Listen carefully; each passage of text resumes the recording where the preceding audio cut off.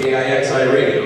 With over 350 gratitude videos posted on YouTube, 38,000 viewers have seen his message, and he is now considered a leading authority on gratitude and how living a life of gratitude can enhance and improve your life. So ladies and gentlemen, let's please welcome David George Burke, that gratitude guy. Thank you, Charlie. Thank you, Charlie, and thank you, Jennifer, for inviting me. I've had the opportunity to speak up here a couple of times, and for some reason, I have such profound respect for people that put on events like this. And whether it's a small crowd, I've spoken to 10 or 12 people up to a couple of thousand. And it never makes any difference to me, because if there's one person there, it's worth it if one person can hear a message. And for some reason, I'm not sure this is even completely appropriate, but it kind of reminds me when I invited a friend over for dinner once, and I said, "Would you like to come over for dinner?" And he said, "What are you having?" And I said, "Well, not you anymore. If you care what we have, for crying out loud." It's like, gosh, oh, spare ribs, I'll be right there. Oh, spaghetti, forget it. So let me just start out with, I have a message that I feel very, very strongly about. And as I said, whether there's 500, 1,000, or one person, it makes no difference to me. But let me ask this question. How many people here have suffered a significant personal loss in your life by show of hands? Thank you. Again, regardless of size, it's always about 75, 80, 90%, somewhere in that neighborhood. It's a large, large number. And the reason why it's so important to me is I start out by talking about the most significant day in my life with a personal loss, and it was September 29th, 1998. It was 15 years ago last Sunday. And as I went through the anniversary last week, I made it about halfway through the day, and then later in the day, it was a very, very difficult day. But what had happened, it was a Tuesday back in 1998 on the 29th of September, and I woke up and I looked over in bed and I couldn't find my wife. I thought, that's strange. I wonder where Dana is. And then just then, Connor, my 4-year-old, comes in and says, "Where's Mom?" And I went, "I don't know. Let's find her." So I get out of bed and we walk down the hallway. Kyle, my 14-year-old, comes in and says, "Where's Mom?" Same question. I don't know. So we look in a couple of rooms and we walk down, we look downstairs, and in front of the washer and dryer, she is face down. And she's sort of hunched over and curled over. It doesn't look good. So I go running down there and I turn her over, and there's this sort of stuff coming out of her mouth and things. And Connor starts crying, and I yelled to Kyle, I said, "Go call the police, call the fire." And within a matter of about 10 or 15 minutes, maybe less, there's probably 25 people in our house.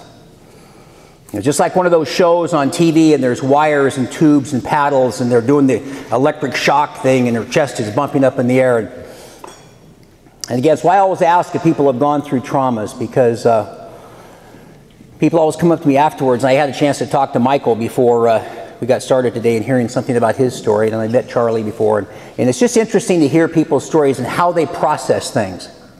Well, for those of you that have been through something like this, it's been traumatic. One thing I will tell you that happens is that time loses all measure. And I wasn't sure how much time had passed, but this little short fire person comes over to me and says, "Mr. Brooke, we've been working on your wife for an hour and a half. We still don't have a heartbeat. Would you like us to continue?" And even when you're in shock, the brain still manages to process things. And I said, "No, you can stop." And she was dead. She was 38 years old. And I remember thinking later that day, I don't think I'd ever made a life and death decision for anybody in my life. And here I was making that decision for Dana. But what had made it so particularly compelling for me is that wasn't the first thing that had happened to me. Earlier in my life, my mom and dad had gotten divorced, and then my mom got cancer, and she unfortunately passed away. And I was at a pretty young age. I was in my 20s. And then my father, pretty prominent attorney in Seattle, decided to end his life one day. And it just went on and on and on. And I remember thinking, this is why I'm so passionate about this message of gratitude. How am I going to cope with this? And again, no matter how many people, I cannot emphasize that enough, I get to talk to, tell me these stories. And the very first thing, I might even said this to Michael, and he and I were chatting. What did you do? How'd you cope with it? What trick did you, what tool did you use? What saved you? What helped you? And so I remember a couple of days later walking up on the deck And I was still in a daze after Dana's death. And I started kind of pinching my skin, and I just went, I'm just a human being. I'm just a little guy here, bone and cartilage. I don't know if I can do this. And for the first time ever, it made me realize why people kill themselves. But I thought, I'm not going to do that. And that is off the table.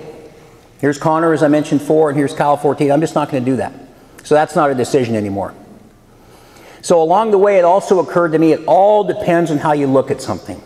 You have to decide. Some of you have glasses of wine or water, and it's like glass half full and that type of thing. But just to illustrate the point, I'd like you to all stand up, if you would, for a second. And I just want to have you do something for a sec. Nothing big. Little audience participation, but nothing fancy. Take your right arm, put it up in the air, and turn it in a clockwise manner. Now, there is a clock there. Oh, I don't have a clock on. But there's a clock there. But this is a clockwise manner. We're all digital now. So keep it going clockwise, and just start to slowly bring it down. Keep it going clockwise and bring it down to your eyes, your chin, your chest, maybe your waist. Now what direction is it going? Counterclockwise. Thank you, Michael. Okay, you can sit down. So there's always a few people there. Did I switch? Did I start going the opposite direction? I have a good friend that he's actually a master's or a PhD. I don't know, he has so many degrees I can't. But he actually came to one of my talks and says, so what's the story on that circle thing? I said, what do you mean, what's the story? He says, do people change midstream? I said, no. You look at it from the top, you look at it from the bottom. It just depends on how you look at it. Oh, okay, I thought it was something special. So that's fine. But it's just my way of saying you have a choice. A lot of times when I do workshops, I talk about a T in the road. And you can't go straight anymore. You got to go left or right. Left is my way with gratitude and embracing gratitude and seeing the good in your life. And right is the way you've been doing it. If you want to stay going that direction, that's fine. But I can't help you. But I realize it takes as long as it takes. When I was 19 years old, I wanted to be a speaker. I graduated from high school and I went to the University of Washington, and a teacher called me back and he said, I'd like you to speak to my class. Why me? I don't know, I think you're going to be successful, which is kind of a dubious. I don't know if that's been true or not. But I came back and I spoke to his class, and I remember being all nervous, and Marie was talking about listening to a speaker, and people get nervous. I had to have a glass of water. But I really thought, I want to be a speaker someday, but I never knew what it was going to be. So it took me 45 years to decide what I was going to talk about. Now I am 63 years old, and I know you're thinking he doesn't look a day over 62, but it's gone by fast. But it doesn't matter. But one of the things I think people have to realize, and I think I mentioned this to Charlie as well, all I'm trying to tell people is I've got an alternative out here for you, and it's called gratitude, and it's called a gratitude journal. And we're all looking for ways to cope. But you have to remember, it takes as long as it takes. And I have a ton of examples, but I'll just tell you one. So Connor was 4 when Dana died, so you can imagine how that must have been for him. What's happened? He was right there when he saw her take her last breath, or she was dead. So it was a challenge. So I had him in kindergarten, and they said, you know, your son has got real problems. We need to have him do an assessment. We've got to put him through all these different tests and things. So I remember the day we did it. He was about 4 and a half, because he was just a little over 4 when Dana passed away. So after it was all over, they said, go have him wait in the car. And I came in and went into the office, and she reads the thing and tells me everything that's wrong with him. He's really messed up. I said, his mom just died a few months ago. What do you expect? Well, whatever. That's the way she was. She said, he's going to need all sorts of occupational therapy and extra special treatment and everything. And I can barely keep it together.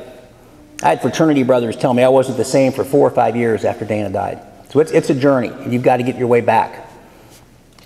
So I went back into the car, and actually before I went back to the car, we lived by Green Lake in Seattle, and I said, well, you know, Mrs. whatever your name was, I said, I think Connor is going to be the starting quarterback at Roosevelt High School. I was a pretty decent athlete. And she goes, no. And I never forgot that. She started laughing. He's not going to be any athlete. He's not going to have any success at all. You're going to have a very, very difficult time with him. So I went back, got in the car, and I just burst into tears and couldn't stop crying. Connor kept going, Daddy, what's wrong? Why are you crying? I couldn't stop. I probably cried for 10 minutes or so. I couldn't tell him. For years, I didn't even tell him what happened to Dana. Dana had died of a prescription pill overdose. She got hooked on Vicodin, Oxycontin, got worse and worse. I'd never seen a person arrested before in my life. She got arrested for prescription fraud.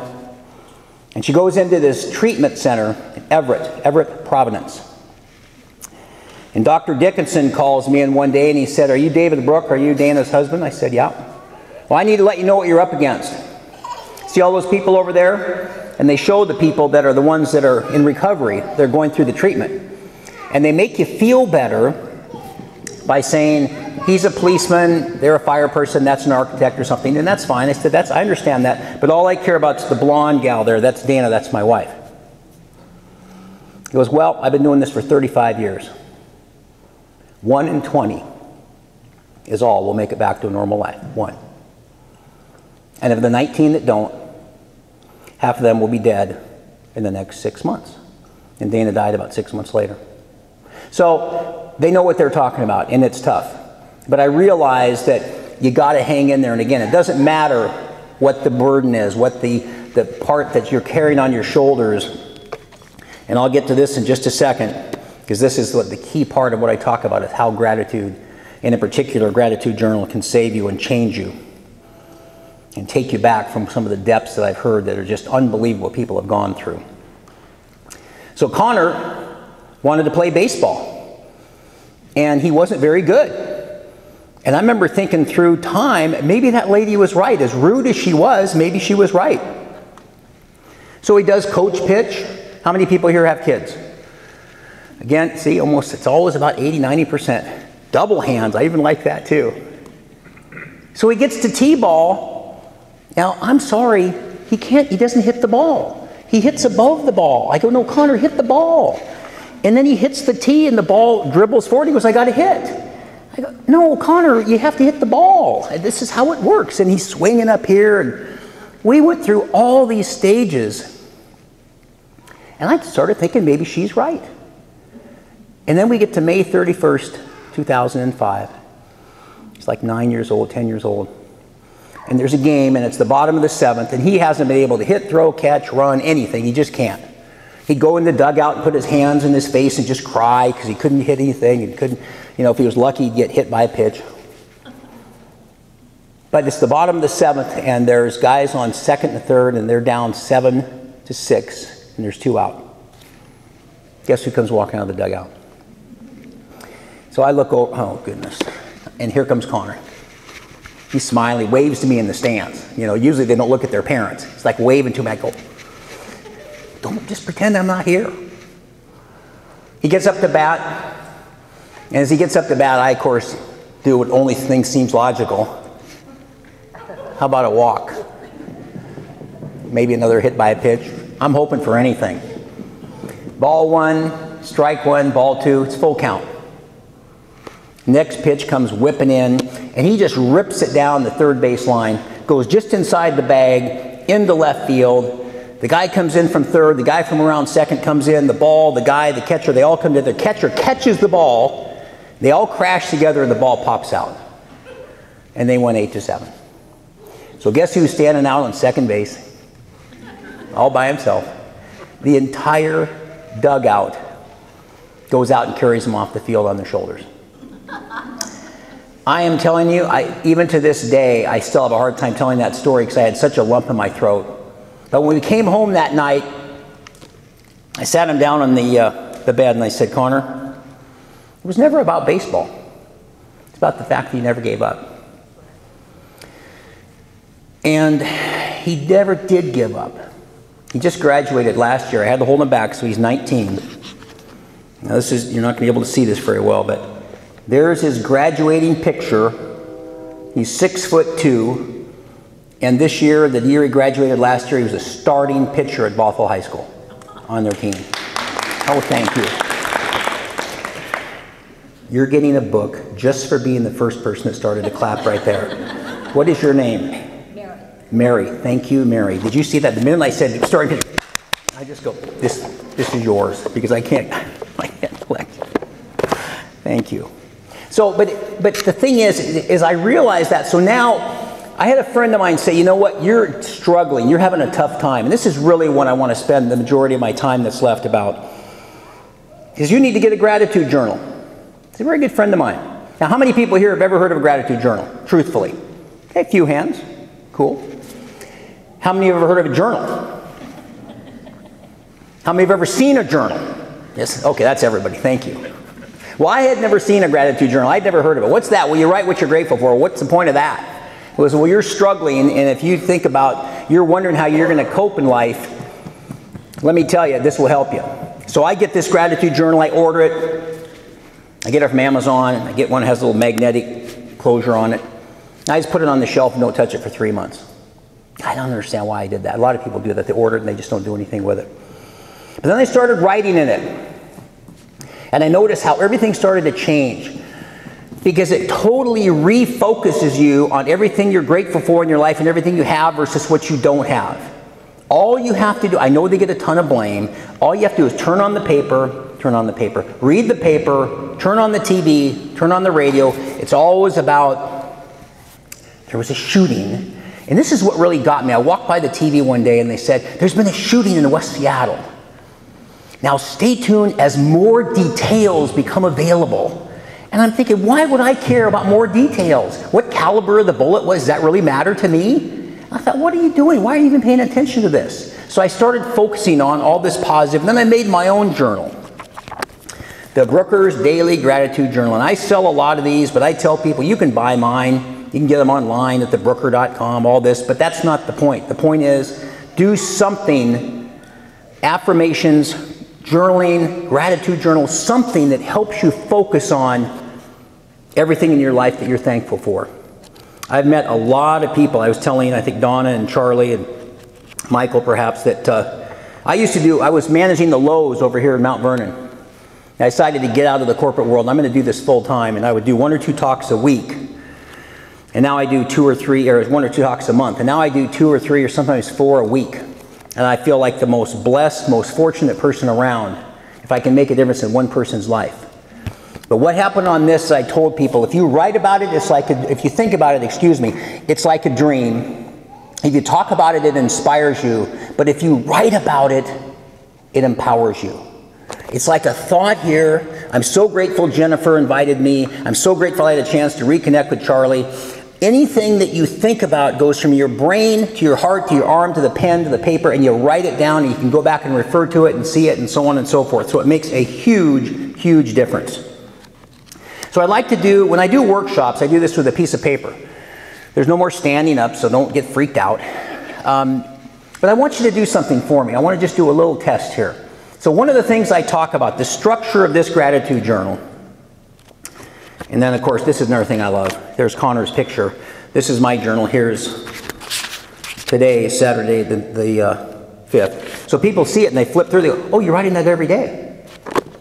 I hope so. I'm up here talking about this. Do you think I just write in it occasionally? I said, you have to write in this every day. It takes 7.5 minutes. But there's the day and the date and the daily number, which we're going to talk about in a second. A couple of lines on what's happening in your life, current events. That's so you don't need another journal or diary. And then what you're grateful for today, the highlight of your day, and on the right-hand side is what you're going to be grateful for tomorrow. That's what's known as your gratitude intentions. The subconscious mind cannot distinguish between what you think is going to happen and what actually happens. And that's why you can program your brain to be grateful for something that hasn't even happened yet. So daily number, 1 to 10. 10 is one of the best days of your life, and 1 is one of the worst days of your life. So I want you to all think about, I'm not going to make anybody say their numbers or anything. I just want you to think about what your number is today. No halves. 1 through 10. 10 is the best, 1 is the worst. Okay, so has everybody got their number in their head? So if you're a 1 to 5, don't raise your hand. I don't want to embarrass anybody. But I'd like to see by a show of hands, do we have any 6s? Okay, 1. Any 7s? A few more. Any 8s? A few more. 9s? 1. And any 10s? 2. Fantastic. Marion, what's your name? Susan. Marion, Susan. Thank you. Okay. So now I want you to reprogram your brain for a second. I want you to think about the most important thing in your life that you have that you're grateful for. You don't have to tell anybody. I'm not going to give you any hints. I know what they are for me. But I want you to think about the thing in your life you are the most grateful for. Just plan it right there. Okay? And now you've got that there. Now I want you to think of the second most important thing you have in your life that you're grateful for. So now you got two things. And then I'm going to ask you to add one last thing. What was the highlight of your day today? Now it's about 6 or 6:30, something like that. So we've had a day that's gone by. I want you to think about what was the best thing that happened to you today. And if you can't think of a day, think of yesterday. So you got those three things. Best thing you're most grateful for, second most grateful, and what the highlight of your day was. So plant those in your mind, okay? Now I want to try this again. 1 to 5, don't raise your hand. How many 6s now? Okay, how many 7s? One, couple. How many 8s? A few more. How many 9s? Much better. And how many 10s? I'm going to give all of you three $20 just for making my little exercise look good. What's your name? Jim. Jim. Susan, Mary, and Jim. Actually, people go, where's my 20? After the thing's over. I'm looking at your books now, where's my 20? I'm just trying to prove my point. I do that on paper, and it's even more powerful because you're writing it down, and I spend a little more time, but depending on the size of the group, and I don't always have time to pass out paper. But I just try to illustrate it's that amazing, this power. And when you're writing down, the highlight of my day so often lately has been talking to Connor, because Connor went to school. I think I was telling Donna this. Connor left for school and went to San Diego. And it has been very, very difficult for yours truly, because he and I were very close, and he was the younger of the two, of course. And it made a huge, huge difference for me to write in this journal every day about how grateful I am for having Connor and having been doing, I'll get it, so well since Dana passed away and all the things. So here's what I want you to think about. Embracing gratitude. I'm fortunate enough to do some TV shows and radio and things like this. And one of the things they always say is, what's the one thing you want us to take away from this? And I said, well, just get a gratitude journal. Just give it a try. I know people say, here, have a drink, pop a pill, snort that junk. But I tell them, give it a try. You watch what will happen to you. It's a very personal thing. I get to do these workshops and a lot longer talks. I go into detail about some other things that have happened just to prove a point. I feel so strongly about it as I stand up in front of groups. I'm not teaching out of some book. These shoes have walked through this where I really wondered if I was going to make it. So I'm not just saying, well, it doesn't, I don't know how it feels for me, but it can work for you guys and gals. But it does. You embrace gratitude. It takes as long as it takes. Understand you have to never, ever, ever give up. I believe that was Winston Churchill. Get a gratitude journal. Use it. Try it. You'll be amazed how it'll change you. And lastly, share gratitude. Things aren't the same when we don't share them. One day I was, and this is a little personal, but I was up at Burlington, not far from here, a little north of here, doing a talk, and I woke up that morning, and I was like a 3. And my mom, that, as I said, died of cancer, had manic depressive disorder, later diagnosed as bipolar, and I think I got some of that depressive stuff from her. I'm the gratitude guy. I can't be depressed. Man. But I was about a 3. I thought, I'm in trouble today. I got to talk later this afternoon. So I went to Starbucks, took my gratitude journal, wrote it, and I think it bumped me up to about a 5 or a 6. It really helped. I didn't even take a shower. I just went down there and wrote it as quick as I could. Came up to Burlington. About 200 people at the Chamber of Commerce. I believe it was at the library. So after I'm done, the people come over, and this gal comes up, and she's standing in front of me, and she's crying. And she said, can I give you a hug? Now, being single, of course, I never turned down a hug. So I said, well, of course. She gives me a hug, and she goes, you just changed my life. And that's a very, very powerful thing to hear. I don't think I change anybody's life. I give them the vehicles and maybe the ability to do it themselves, but it's still very powerful to hear. And then I had a bunch of people that were buying books, and it was just really great. And then she said, I want to get a couple of journals, and I have a son. And it was just the neatest thing. And I got back in the car, and two things occurred to me. If you ever wonder who you're closest with in your life, who's the first person you call with the best or the worst news? That's how you know. So for me, I was so thrilled, I wanted to call Connor. But then I thought, nope, I'm just going to drive along, and I realized now I was a 9. I'd gone from a 2 to a 6 to a 9. No drinking, no smoking, no drugs, no artificial stimulation. Just writing in my gratitude journal and helping some people and making a difference in this woman Janice's life. And as I drove back home, I just had this big smile on my face. And after working for Lowe's and some of the frustration of some of those goofball corporations, excuse me, I never call it by name. I say the opposite of hi and not Home Depot, but anyway. But I took the rear view mirror and I just looked at myself and I went, I'm so proud of you for trying to make a difference. Because that's what I'm trying to do. But when you have it and you get something you're excited about, you want to share it. So I learned how to fly a lot of years ago. And I was flying down by ocean shores, and all of a sudden I got in between cloud layers, and you're not supposed to be there because I was a VFR pilot, visual flight rules. But all of a sudden the sun comes in and hits these clouds, and it's like this incredible colors of a kaleidoscope is coming at me. I'm going maybe 150 knots, and I'm just hanging on to the yoke. I'm just like, my eyes are like this, holy oh cow, and it was just coming above and below, and it was just unbelievable. I've never seen colors like this. And then bang, I pop out of it, and I'm out over the ocean, and there's the ocean and the sand, and the sun's coming in there, and I turned to my right, and I went, isn't that the most incredible color? Did you see those blues, the green, the red, the way that silver came? It was unbelievable. And I went, oh, I was flying by myself. And nobody ever got to see that except me. And it really bothered me. So when you think about your life, embrace gratitude. It takes as long as it takes. Don't ever give up. Get a gratitude journal and then share it. But also remember too, when you go get back in those cars tonight, windshield's about 2 feet by about 4 feet. It's pretty big. You ever notice the rear view mirror's about like this? So kind of keep that in proportion. Now the other day I saw some blue lights in the rear view mirror. That was different.